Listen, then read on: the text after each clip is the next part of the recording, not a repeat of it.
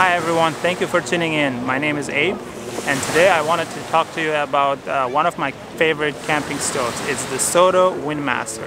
I bought it about a year ago, and I've had a chance to use it in all 4 seasons, including some of the colder days of the winter, actually down to minus 25 degrees Celsius, which is around, I think, minus 7 or 8 Fahrenheit. It performed really well. Especially like about the stove is that it's got this built-in windscreen.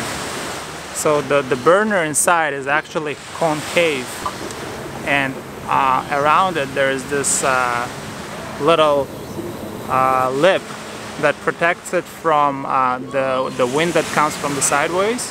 Another great feature of this particular stove is that it's got a built-in igniter. It's a piezo element, so when you click it, it makes a spark on the top and basically ignites the fuel.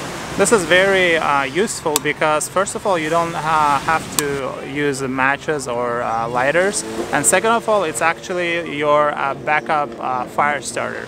This stove also has a built-in micro regulator. It's located over here, and so what it does, it allows you to have extremely fine adjustment of the flame. You can simmer really well with this stove. Like, the flame will be very small, and or you can make it extremely high.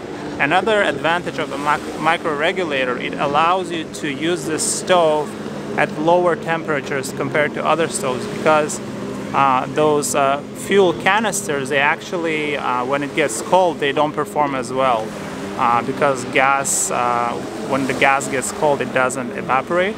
And when you have a micro regulator, I don't know exact science about it, but it allows you to have a larger flame or more output when the temperatures get cold compared to other stoves without the micro regulator.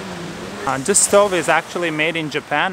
The Soto is a Japanese company, and their products are, I've seen some of their other products, but this one is very high quality.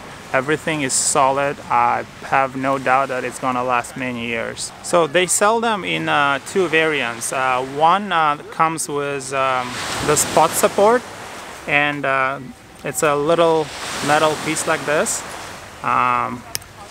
It opens up like that, and it basically slides over the burner and stays like this.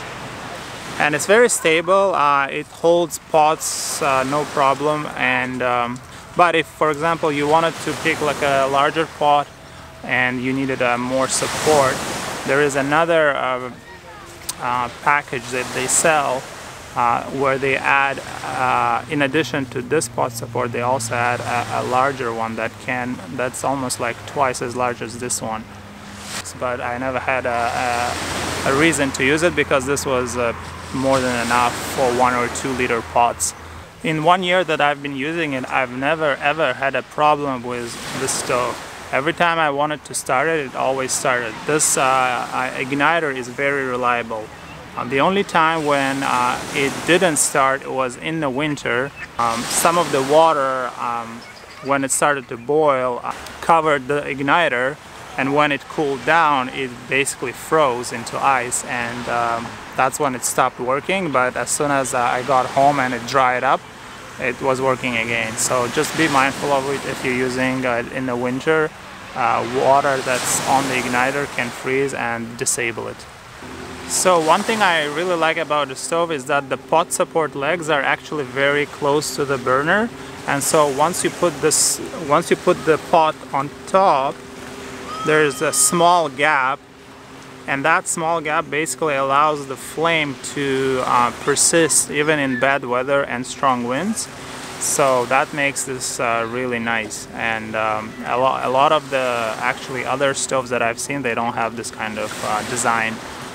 So according to the manufacturer, this stove will boil 2 cups of water under 2.5 minutes, and it will burn on 250 gram canister or 8-ounce canister for 1.5 hours, which is pretty good and efficient, considering its output is 11,000 BTU, which is one of the highest ones. Overall, I'm very satisfied with the stove. When I try to think about something that I would improve, it's not very obvious. I'm really like satisfied all around, and if I were for some reason to lose this one today, I would buy another one in a heartbeat. Obviously I highly recommend it. It's actually a little bit expensive compared to most other stoves. I paid about $120 Canadian, but I think you can find it for under $100 in US. But it's definitely worth it if you don't mind paying this much. So I just added 2 cups of water, which is half a liter, and let's see how it performs. This is how you turn it on.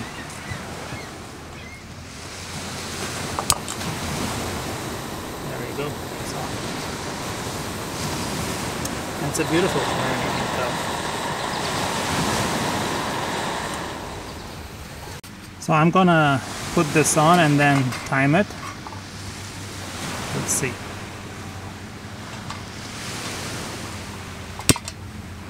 On. Timer start.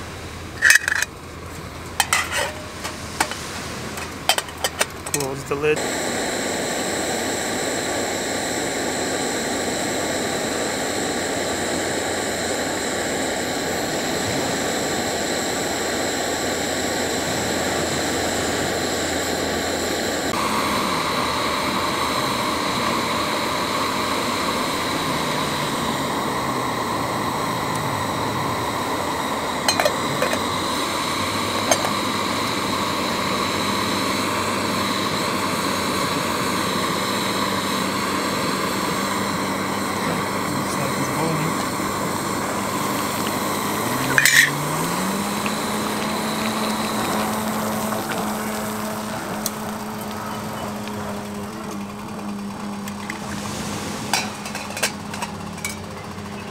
So it boiled 2 cups of water or half a liter in 2 minutes and 54 seconds, which is a little bit more than what manufacturer has stated.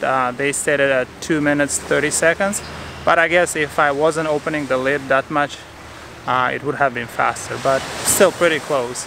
If I missed anything that you'd like to know, please feel free to ask me in the comments below, and I'll answer all your questions there. And I hope this review was somewhat informative. Once again, this is Abe with Hiker Outpost. Please don't forget to subscribe and like this video. Thank you very much. See you next time. Bye.